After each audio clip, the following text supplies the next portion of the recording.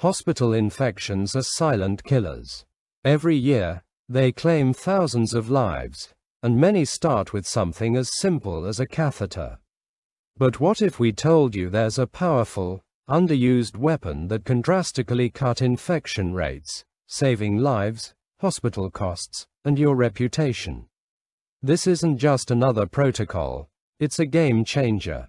In this video, we're diving into the real science, best practices, and latest breakthroughs in antibiotic lock protocols that every hospital should be using right now. Whether you're a clinician, infection control officer, or just passionate about patient safety, this is the protocol that could change everything. So hit that like button, subscribe, and let's revolutionize infection prevention, one line at a time. Our objectives include the following. 1. To understand the purpose and indications for antibiotic lock therapy. 2. To review preparation, administration, and dwell procedures. 3. To learn proper documentation and monitoring steps. And 4. To discuss special considerations for safety and effectiveness. We will begin with a background and indications. Antibiotic lock therapy involves instilling a high-concentration antibiotic solution into the lumen of a central venous catheter, abbreviated as CVC, or other long-term intravascular device to treat or prevent catheter-related bloodstream infections, abbreviated as CRBSIs, especially when catheter salvage is desired. It capitalizes on a high antibiotic concentration to eradicate biofilms. Lock remains dwelling in the catheter and is not infused systemically.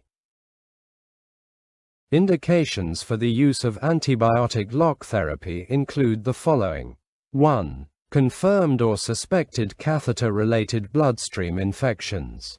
2. Persistent positive blood cultures from a central line source. 3. Patients with limited vascular access or critical need for catheter continuation. 4. Long-term catheter use, e.g., dialysis, chemotherapy, and TPN. 5. Infection with low virulence organisms, e.g., CO agulus negative staphylococcus, enterococcus, some gram-negatives. And 6. As adjunct to systemic antibiotics. We will now progress to the physician order verification. Before initiating antibiotic lock therapy, ensure the following. Review the medical order for the following. 1. Antibiotic name and dose. 2. Solution concentration, which is usually higher than systemic doses. 3. The volume required to fill the catheter lumen. 4. The dwell time, which is commonly 12 to 24 hours. 5. Frequency, e.g., once daily, or every 24 hours. And 6. The duration of treatment, which is commonly 7 to 14 days. Regarding microbiology considerations. 1. Confirm organism identification and sensitivity. 2. Ensure selected antibiotic is appropriate for the infecting organism. And 3. Consider resistance patterns, particularly with biofilm-producing organisms. We will now switch gears to the preparation phase. The materials required include the following. 1. PPE, including gloves, mask, gown, and eye protection as per infection control. 2. Alcohol swabs or chlorhexidine 2% in 70% isopropyl alcohol. 3. Sterile syringes with a capacity of between 3 to 10 milliliters depending on volume required. 4. Saline flushes, usually 0.9% sodium chloride, and/or heparin flushes, if your hospital protocol allows. 5. The prescribed antibiotic, from pharmacy or compounded on-site. 6. Labels for medication and catheter lumen. And 7. Waste container for biohazard disposal. We will now discuss preparation of antibiotic lock solution. Remember, aseptic technique is required. If not pre-prepared by pharmacy, prepare solution under sterile conditions, preferably in a laminar airflow hood. The antibiotic lock solution composition is as follows. Antibiotic diluted in sterile saline or heparinized saline, typically 10 to 1000 units per milliliter of heparin. Typical antibiotic concentrations are as follows. 1. Vancomycin, 1 to 5 milligrams per milliliter.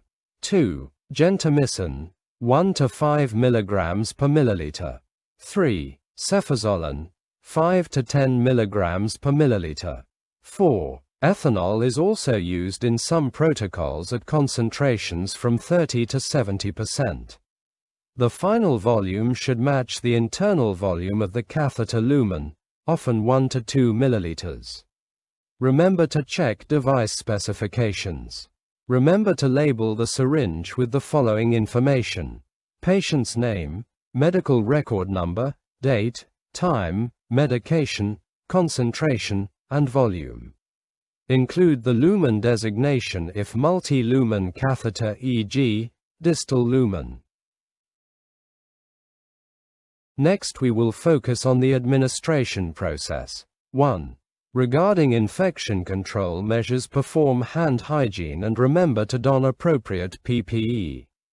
2. Clean work surface with hospital-approved disinfectant. And now we will focus on accessing the catheter. Scrub catheter hub or port vigorously with alcohol or chlorhexidine swab for 15 to 30 seconds. Allow to air dry. Do not fan or blow.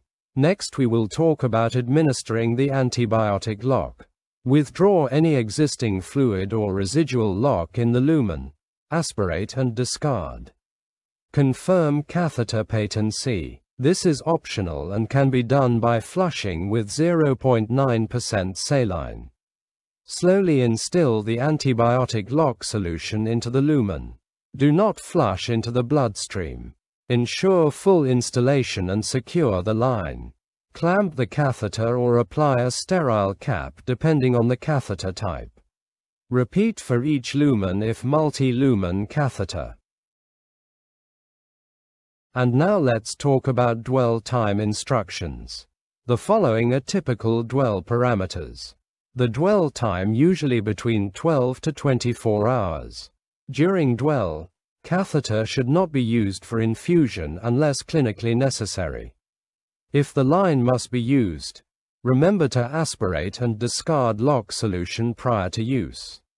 Flush with saline before administering medications. Remember to relock after use if ordered. We will now focus on documentation. Remember to record the following.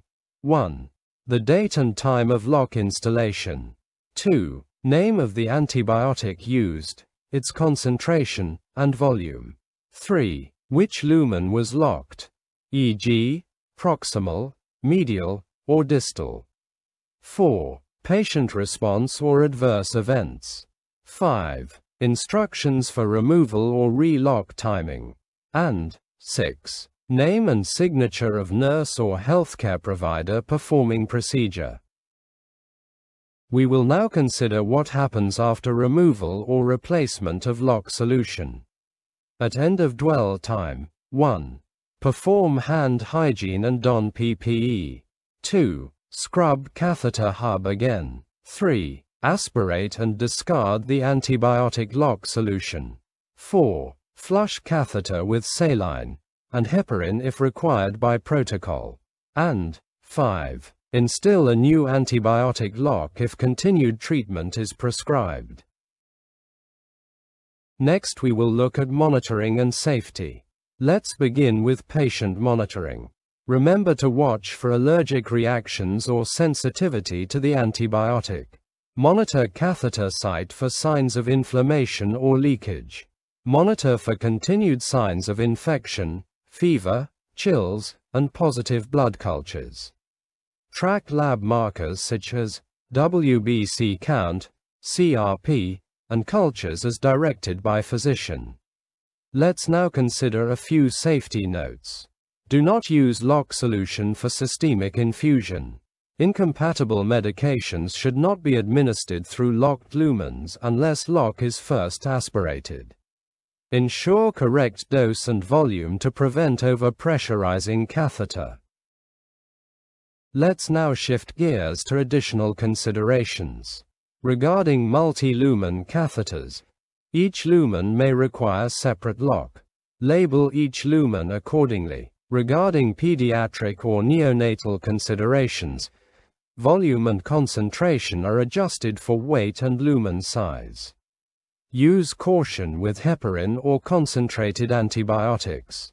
We will now briefly focus on heparin versus saline-based locks. Heparin may help prevent occlusion, but avoid in patients with heparin-induced thrombocytopenia. Some institutions use saline-only antibiotic locks.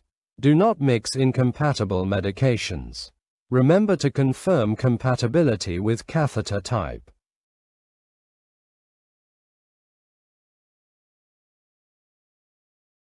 We will now take a look at an example antibiotic lock protocol for vancomycin 1.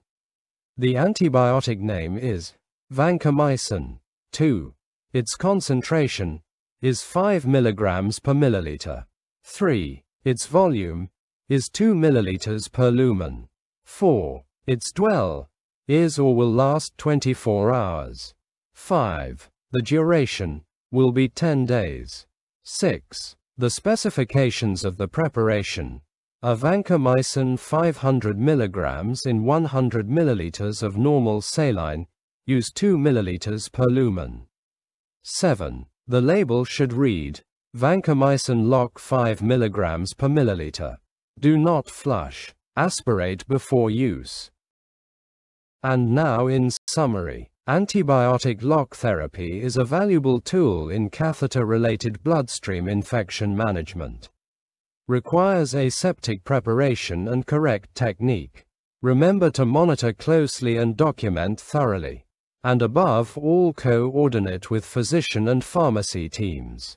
If this video made you rethink how your hospital handles catheter-related infections, then mission accomplished. Antibiotic lock therapy isn't just a protocol, it's a life-saving mindset shift. And every hospital that gets this right saves money, protects patients, and builds a reputation for gold standard care. Tag a colleague. Send this to your nursing lead. If your hospital isn't on this yet, you're already behind.